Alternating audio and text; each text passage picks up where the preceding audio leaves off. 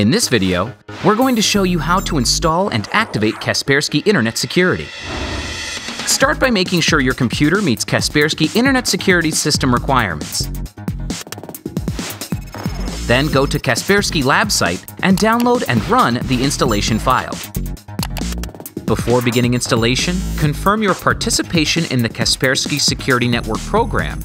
This isn't mandatory, but it could help you detect potential new threats to your computer.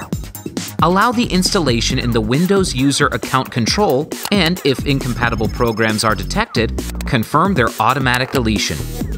Wait for the installation to complete, then run Kaspersky Internet Security. The first time you run the program, you will be given the opportunity to activate it using the 20-character code you received in an email after purchasing the antivirus program from an online retailer. Make sure your system date is set correctly and your computer is connected to the internet. Then enter the activation code. Or you can just activate a 30-day trial license. That's it!